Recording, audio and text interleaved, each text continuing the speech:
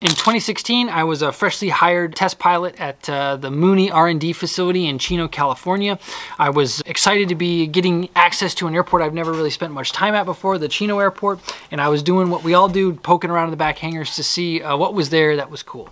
I happened around a corner at Threshold Aviation there on the south side of the Chino airport, went around a corner and happened to come across this airplane. Did some Googling and found that not only was it just as rad as it looked walking through the hangar doors, but it was for sale, and that had maybe a little bit of a questionable past. So I reached out to the owner, to the broker who was working on selling the airplane, and just let him know that I was excited to help however I could. I got lucky, and the new owner, when he purchased the airplane, reached out and asked for me to help him get the airplane ready to ferry it from Chino on down the line onto the owner's place. It turned out that the airplane had never really finished its phase 1 program, and so that meant that there was an opportunity to do a fair amount of flying and some real test work on the airplane in the event that I was willing to do all the rest of the work that was required. So by the time we were done, and if you've watched the previous videos, you know, we spent a lot of time with the hydraulic system.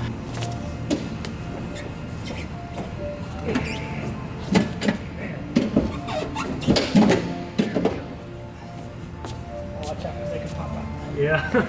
After hours, at Mooney, work ended at 5:30 or whatever it was, and then I had an Airbnb I was crashing at, so I had a few hours there every night, and I was more than happy to learn about Thunder Mustangs during that time.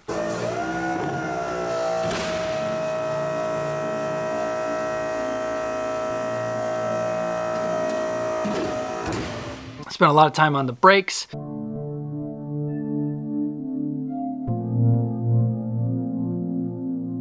Spent a lot of time on the engine.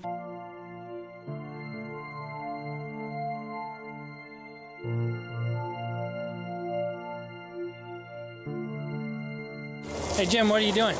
Washing an airplane. Ended up being a lot of hand labor, a lot of working on the airplane labor for the amount of testing that I got to do, but it was a fantastic experience.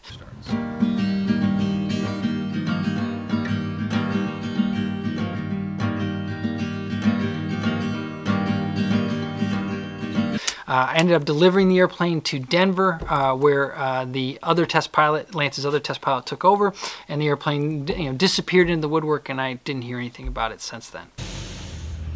Well, here we are in Denver, Colorado. This is the final stop for today's trip. On to the next one. Airplanes are cool. In the time that it was gone, the airplane passed through a couple different maintenance shops. It got a new instrument panel. The engine was overhauled, and eventually it ended up in Deland, Florida, at the home of Walter Engine.